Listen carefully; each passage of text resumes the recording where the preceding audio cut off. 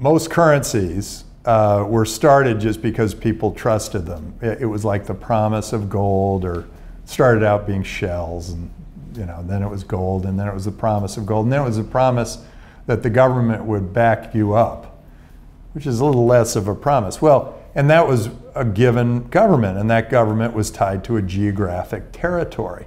All of a sudden, we have a currency that is not tied to a government and not tied to a geographic territory. Well, that frees us, because governments have always used that currency to control us, in some ways, keep controls over that currency. Well, this frees us.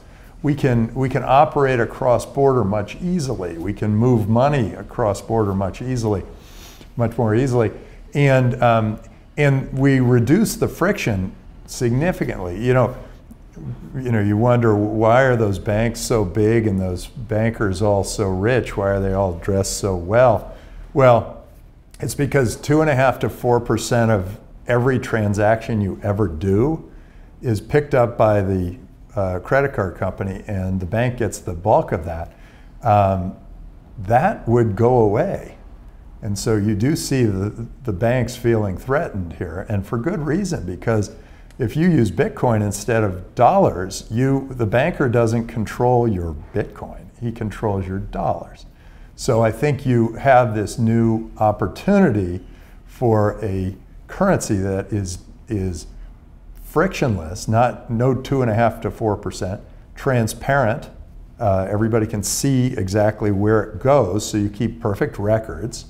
It is open, it's cross-border, so you can use it anywhere. You can go from one country to another, pull down your Bitcoin, and everything's fine.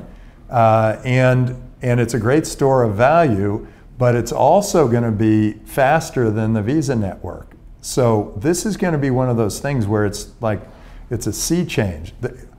There is new technology, and it is better, faster, cheaper than anything else out there. We're going to move that way. And governments have to figure out how they're going to adapt to not controlling everybody through the currency.